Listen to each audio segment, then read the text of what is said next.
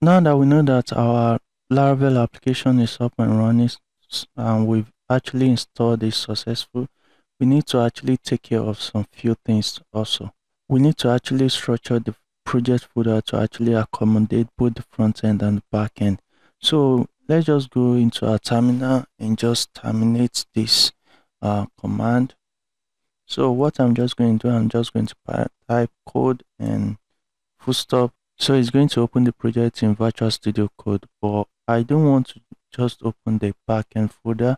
So I'm just going to go CD and go back one and just do it right now, because I actually want to open the root folder for the backend. So this is what I mean.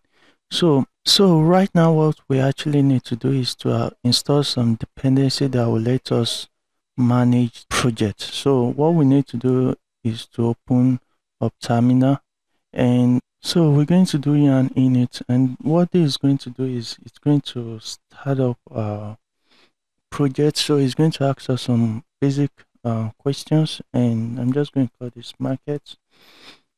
Version, this is obviously version 1. Description, building a shopping website. Okay, so entry point index, yes. So URL, we have the URL for the project. If we should go over to um, the repo that I showed you earlier, so this is the URL. Let's just copy that and go over to our Virtual Studio Code and paste that. Author is going to be me, so let's just say Sonawap, and MIT. Let's just press enter. Private, no. And you can see what happened here. It's generated a composer.json file for us, and this will help us track the dependency that we're about to install. So the dependency we're about to install is called concurrent. So let's just say concurrent npm, and this concurrent lets us run both front end and back end together at once. So let's just go ahead and install that. So because I'm using yarn, you can also use npm if you want to. So I'm just going to just say yarn add. So let's just do that, and let's just wait for that to like finish installing. It won't take time, and you can see that has already generated the node modules folder, and let's just wait for that to finish installing. All right, that's done installing, and you can see the dependency has been added right here. So the next thing we need to do is to create a custom script, and what this is going to do is it lets us run our backend application and front-end application from the root application. So let's just go ahead and write those scripts. So I'm going to say scripts, okay, and this will be an object, and we can then add the app. So to the first one we want to do is a command that will let us install the application. So if you just clone the app for the first time, you're going to need to run this command to actually probably install the dependency for the applications, both the front end and the back end. So we're going to say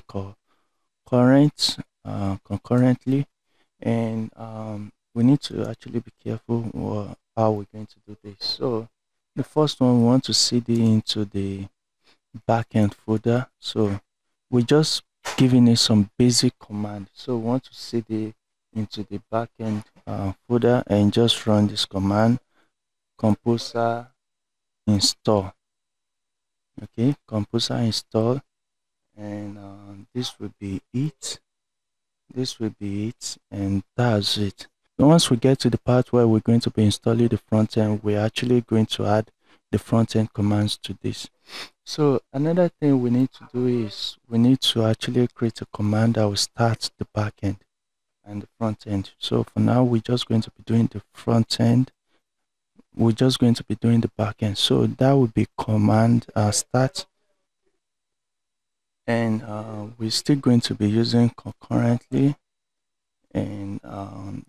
like the way we did earlier. So we're going to cd into backend, and we're going to say and this will be php artisan serve. So if you realize earlier, this is the command that we used to start our Laravel application. So this will be artisan. Yeah, so I got the spelling correct. And I'm just going to make sure we did everything correct. So we're going to say start backend. If you want to start our backend separately, yeah, so let's just leave it for here now. So let's just have it like that. So we have commands running, and we can now go ahead and actually use the script and see if they actually work. So the first one I want to do is I want to say yarn start, because this is the start command right here. So let's say yarn start, and let's see if that actually works. So let's just wait for that. So you can see concurrently it's actually being run with cd into the backend folder, and we have the php artisan command running. And yeah, so we have the backend server running right here on our local pc, and we should go ahead and go into our Laravel and refresh right now. You can see that should be working. Yes, so there is a particular error, and this error is because we've not actually generated an app key. So if you should go over to your Laravel application, and in your env file, you can see that we don't actually have the app key. Is actually set to empty. What you can do is here right now is you can do some random script, random keys, and that will actually work. But what we can actually do is we can actually use a command to actually generate this key. So if we should go ahead and just say cd into our backend folder, and we can just say php artisan key generate, and this will actually go ahead and generate an app key for us.